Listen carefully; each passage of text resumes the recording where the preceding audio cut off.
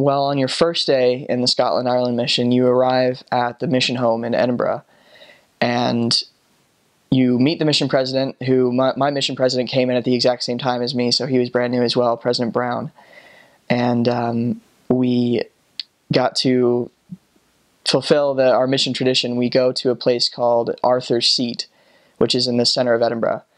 But we call it Pratt's Hill. That's our name for it, because when Orson Pratt came over to the UK in the early days of the church, he hiked up this hill and dedicated Scotland for the preaching of the gospel. And so in similitude to that, all of us on our first days get to hike up Arthur's Seat and pray and dedicate our 2 years to the Lord. And that was really special for me, because it's beautiful. You can oversee the entirety of the city of Edinburgh, and just look at the people that you'll be teaching, and communicate with the Lord. So that was really nice. And then we came home and were assigned our trainers, and I was really excited about that.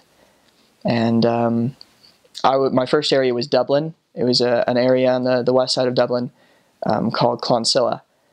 And it takes a long time to get there. We have a really big mission, so the next day after hiking up Arthur's Seat and being assigned your trainer was all travel.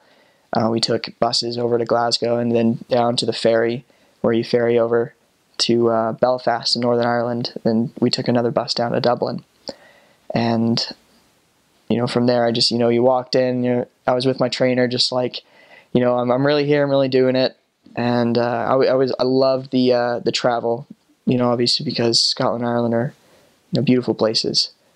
So I just got to know my trainer okay on that first day. We just got to talk with all the other elders and sisters that were traveling with me. So that was good. Your first week doing missionary work there, you're waking up early every day, and you might not be used to it. So it's just, you fill every hour, and that's the great thing. You're trying to do as much as you can every day. You don't kill any time.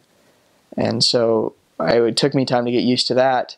And that first week, it was really trying to get acclimated. I remember we were challenged by the assistants to invite someone to be baptized in the first 3 days that we were there.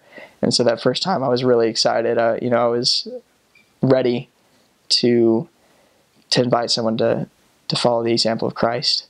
And I remember we did it at a door approach. My time limit was coming to a close, and we went and knocked on some doors, and a man answered, and we had a short conversation with him, and I just sort of blurted it out. I said, well, would you want to be baptized? Would you want to follow the example of Christ to be baptized? And